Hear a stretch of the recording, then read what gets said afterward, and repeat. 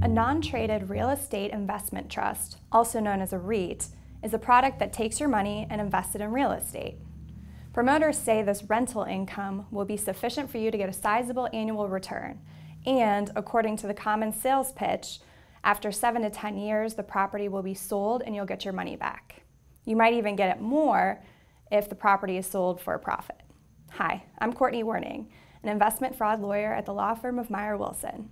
Let's talk about why non-traded REITs are an investment you should never make and a recommendation that an advisor should never give. To buy them, you have to pay commissions and fees that often total 15% of your investment and can be difficult to identify. If you want to sell, well, you can't. These things don't have a market and are not traded. That means you have to wait for the promoter to sell the underlying real estate and return your money to you. It can take a decade or more before you see your investment again. Despite the lack of liquidity, the promise of a sizable annual return has enticed many people to invest. The top 20 non-traded REITs held about $67 billion as of the second quarter of last year. In those 3 months alone, investors put $4 billion more into them. And it's no wonder why brokers love to sell these products. That $4 billion generated about $600 million in fees and commissions for the brokers and their brokerage firms.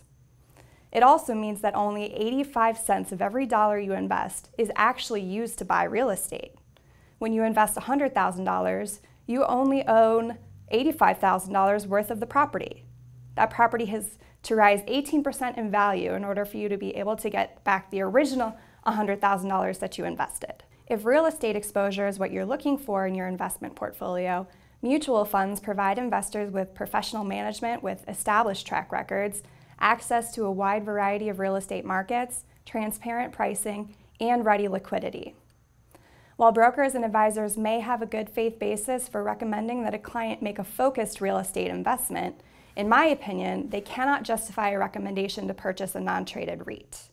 Clients' interests are better served by investments in low-cost and liquid funds managed by individuals with expertise and incentives to construct diversified portfolios of the best real estate investments.